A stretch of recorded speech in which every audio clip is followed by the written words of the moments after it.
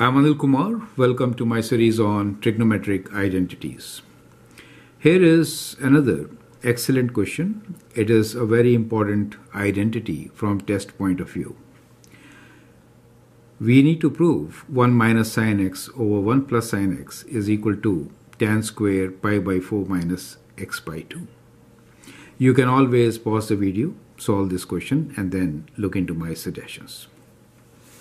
Now, when you look at it, you want from sine tan. That means we are looking for sine square over cos square x.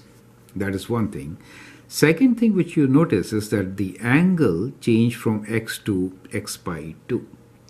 Right? So we need to understand double angle formulas. So you know cos 2 theta is equal to 2 cos square theta minus 1.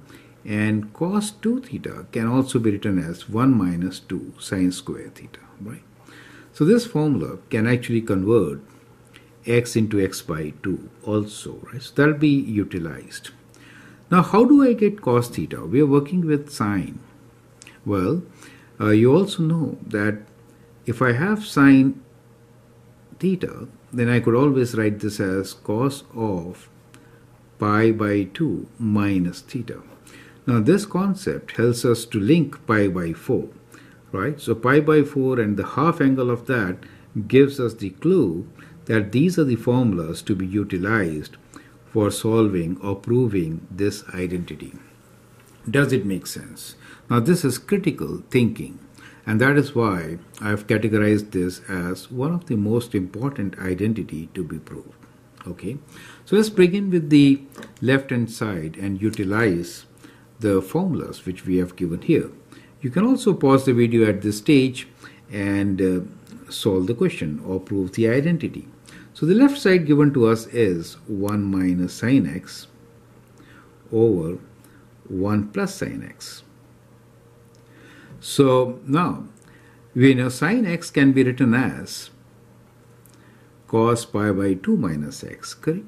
So I write this as 1 minus. Instead of sin x, I write this as cos of pi by 2 minus x.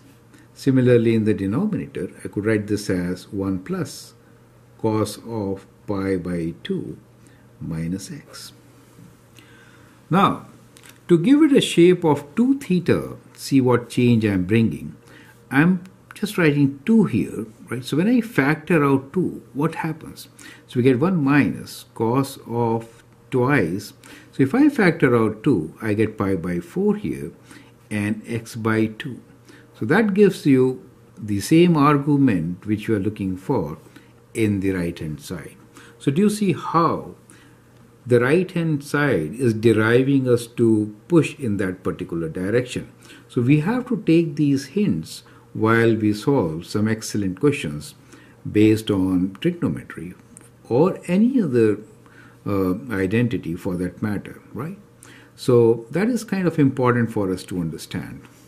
Okay, so now we have the cos angle formula, the double angle formula with us.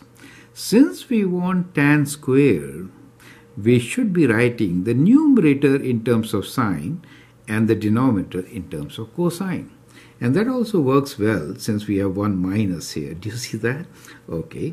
So what we'll do here is that we'll do 1 minus, and instead of cos 2 theta, I'm going to write 1 minus 2 sine square theta in the numerator. So within the bracket, I'll write 1 minus 2 times sine square, and theta is everything inside, which is pi by 4 minus x by 2. Is that clear? Similarly, in the denominator, I'm going to write 1 plus, but this time 2 cos square theta minus 1. So it is 2 cos square theta is something inside the bracket, which is pi by 4 minus x by 2 minus 1. Perfect. I should close the bracket here also. Okay. Now, when you open the bracket, 1 minus 1 is 0, and that negative makes this as positive. So we get 2 sine square pi by 4 minus x by 2 divided by, now here 1 and minus 1 also cancel, 2 cos square pi by 4 minus x by 2. Now you can cancel 2 and 2. So when you cancel these 2's, you're left with sine square of pi by 4 minus x by 2 and cos square pi by 4 minus x by 2. Well, that is indeed tan square, right? Sine over cos is tan. And we get pi by 4 minus x by 2, which is equal to right hand side, right? So that is how you have to prove this particular identity. Now there could be many other ways, but this is probably the shortest way to do it. I hope you understand and appreciate it. Feel free to write your comments, share your views, and if you like and subscribe to my videos, that'd be great. Thanks for watching and all the best.